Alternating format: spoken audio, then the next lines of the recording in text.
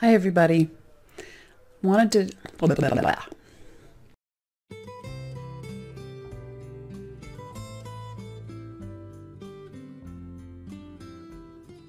Hi guys, I have a small hallway in my house, and that's being generous. It's not really a hallway, it's a little tiny square space with 3 doors. Bathroom, 2 bedrooms. Over the years, the paint on the doors and the trim has taken a terrible beating, primarily because there is a floor furnace in there that wreaks havoc on the paint. And over decades, many coats of paint have been applied to those doors. Sometimes the paint has been put on thoughtfully with preparation beforehand, and sometimes it has not been prepared beforehand. So it cracks and peels and chips away. It's a disaster. My intention was to take care of those doors, get them stripped down, scrape whatever I needed to do to get them ready for a big change, which was going from white or beige to shiny, high gloss black paint. And I wanted to do it right so the paint would adhere and I wouldn't have to do it again in 2 years. I did the job right, but I rarely remembered to film myself. So I have this mashed up footage.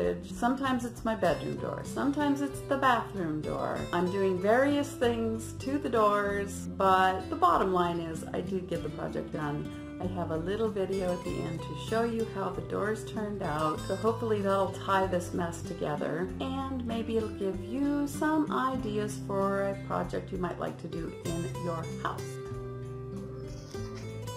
Here's my door, and before I go any farther, I really want to show everybody this a little bit. Close up, you can see I've done my stripping basically on the edge of the door because the paint on the center of the door was in pretty good shape, and that's a lot less work. But I want to show you there were 6 or 7 layers of paint. As I've said, the house was built mid-century, and I want to show you this really bright pink color.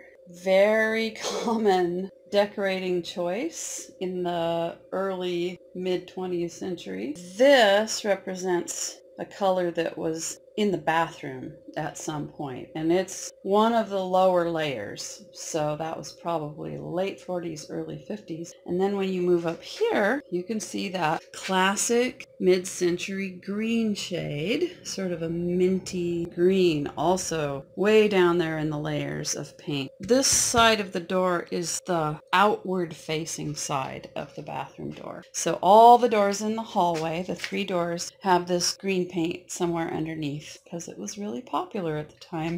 The next step in refinishing my bathroom door, now that I've got some of the thickest, heaviest, most beat up paint stripped off and sanded and wiped down, vacuumed clean, is to use some TSP to degloss the surface where there is some paint remaining that I want to get good adherence for my new coat of paint. So let me show you what I'm using. This is a liquid TSP, a Jasco brand. I have absolutely no connection to the brand. It's just what we have around the house. You can use it for a lot of different purposes at different strengths, but do be careful. You definitely want to wear gloves if you're going to have your hands in it. For my purposes, I'm going to mix it 4-to-1, and I'm going to mix it a fairly small amount because I just need a little bit to wipe down one side of my bathroom door and knock down the gloss in the center of the door. That way I can apply my primer, then the door will be ready to paint. So I'm going to mix this up now and get back to it.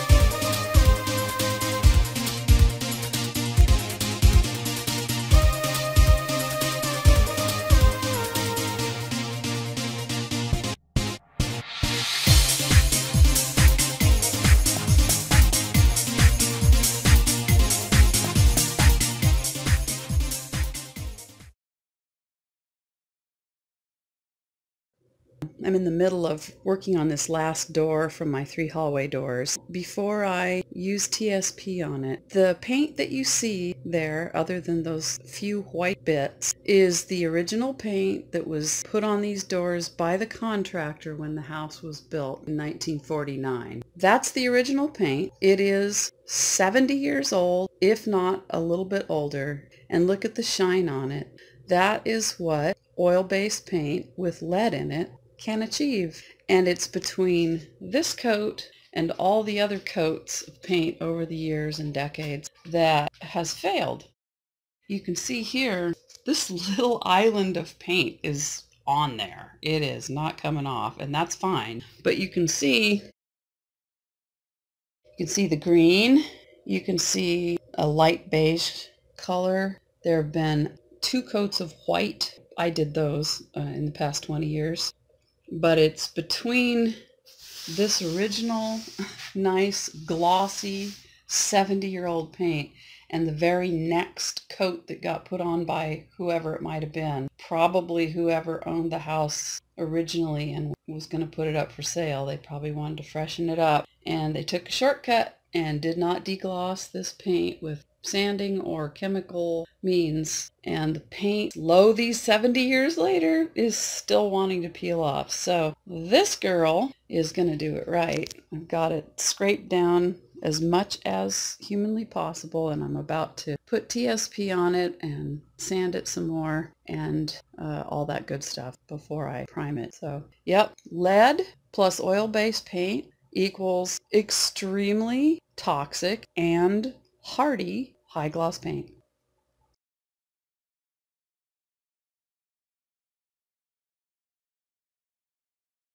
Here it is still wet with TSP, so that's where you're still seeing a little bit of shine. You can also see that even in the overhead lights that were throwing glare off this door a few minutes ago, with a Scotch-Brite pad and some nice strong TSP and gloves on my hand, I've gotten the gloss off of this door. So now I can, wipe it down once it's dry and slap a coat of primer on it. I'm going to have to do a little bit of repair. You can see 70-year-old door has 70 years worth of gouges on the bottom edge, a couple on the top edge too. Getting very close to being able to paint these. I've been so eager to paint them and see how nice they look when they're finished, but I am refusing to rush the job just for personal satisfaction. I want to have it done right.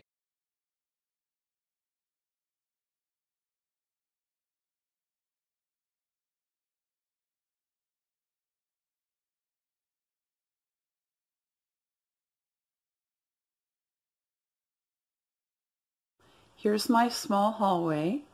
The door on the left is the bathroom, door on the right is my office. And if I swing around here, you can see basically my bedroom door. That's the whole hallway. So even in a small house, I think it's safe to go ahead and try something a little bit different, a little bit dramatic.